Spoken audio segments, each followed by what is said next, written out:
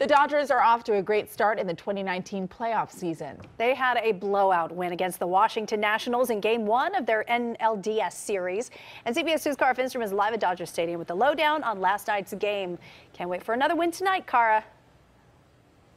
I know, me too. You know, we're always showing you the perfectly manicured field out here. Well, take a look at this because I like this even better. You see all those cleat marks out there? Those are the marks of victory. A huge win for the Dodgers last night. And we are lucky this morning to have with us here Jorge Jarrin. He is a Dodgers broadcaster for the Spanish Radio Network. And you were here for all the action last night with your dad. Tell us about your special partnership. Absolutely. I never thought I'd find myself sitting next to my dad as his partner. You know, I remember as a kid sneaking up into the broadcast booth and sitting down quietly behind him while watching him as he called a game. But now to be a partner with my dad, the last 7 years of in broadcasting for the Dodgers and the last 3 years sitting just to his left is really something very special for me and for my family. So neat. And let's get to some video of one of the really big highlights last night, and that was Walker Buehler's pitching. He was amazing. You know, when you think about a 25-year-old Walker Buehler taking the mound in what really turned out to be a statement game. Remember, it's the Nationals who came into this having, snatched the victory away from the Milwaukee Brewers late in the game, the 8th inning. And so they came in feeling awfully good and very proud of themselves, thinking that momentum was on their side.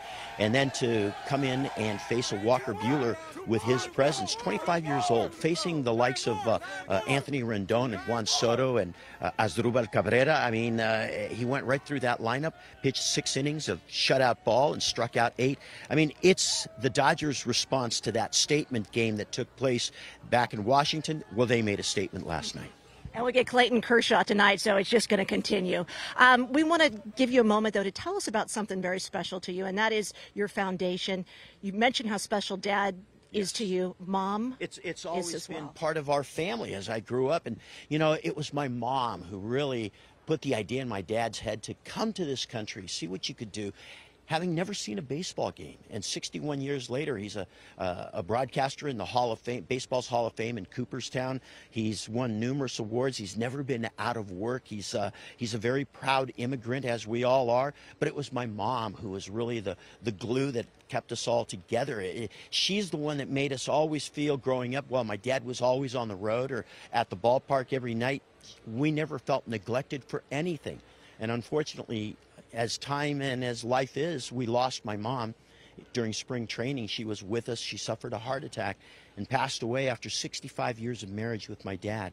So in honor of her memory and the accomplishments, my father and his legacy, we formed a foundation, the Jaime and Blanca Jarrin Foundation, with the whole purpose of it of being there to help others realize their dreams and their goals through scholarships and partnerships, such as the Dodgers Foundation that does a number of great programs. And it's like people like Los Defensores who stepped up and formed a partnership with us on this foundation that's going to allow us to try and help someone else reach their goals. Thank you so much for joining us. One of the great things that came out of the game as well. And game time tonight, Suzanne, Sarah, 6:37. All right. I can't wait. That's my Friday night plan. Thank you so much, Kara.